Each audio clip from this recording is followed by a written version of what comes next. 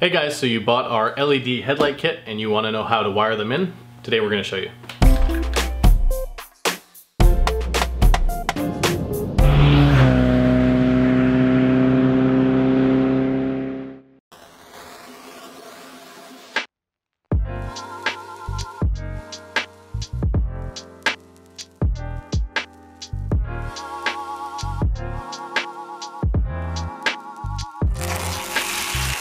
So when you take out our LED headlights, you'll see that there are two lenses, one for high beam, one for low beam. There's also this ring around the outside. This ring lights up and can be turned either amber or white, depending on your preference.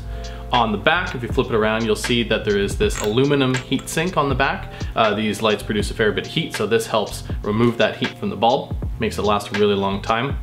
Because of the width of this heatsink, if you have the later type of headlight housings where they're plastic in the back, the headlight bucket, there will be some slight filing or trimming you'll need to do just for these outer fins here to be able to fit the bulb.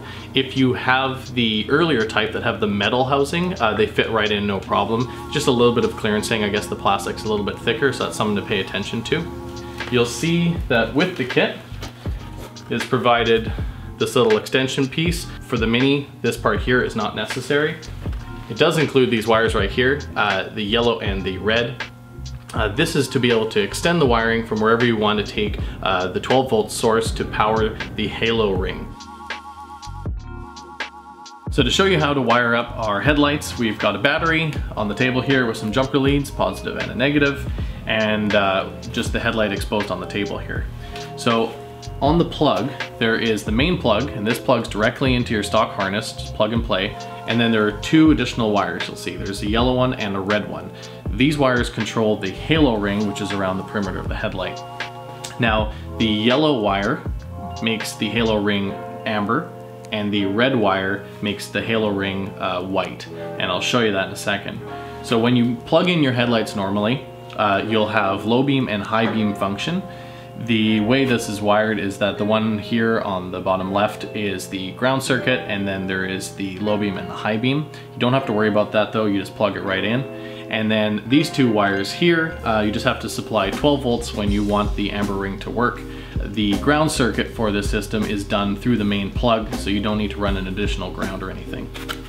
So if I hold the ground circuit just on the bottom plug here where it's the ground, I can then use the positive wire here and show you how this works. So when you turn your headlights on and you have low beams, it'll look like this.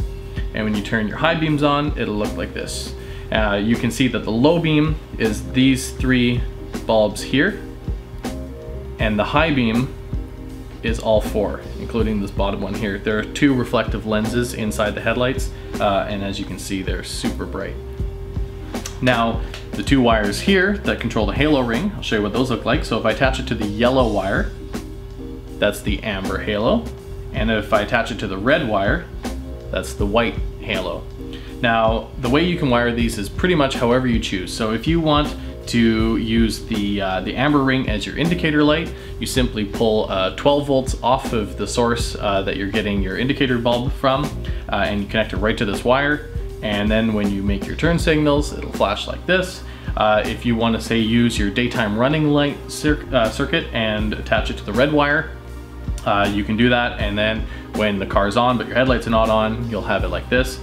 You could also connect the red wire to your headlight circuit directly off the main plug here.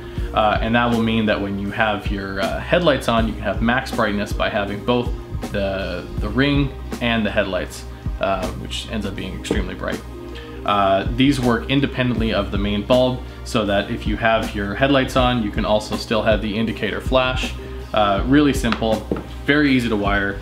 Just plug it in, and then your choice how you want to run these two, what source you want to get them from. But because it's the ground circuit is done by the main plug, it's really simple. You just need to run one wire from whatever source you want.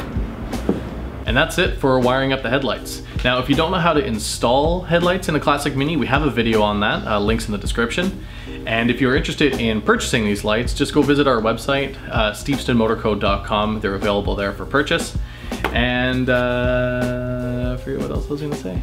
If you're not already subscribed, hit that button and stay tuned for our next videos. Thanks for watching.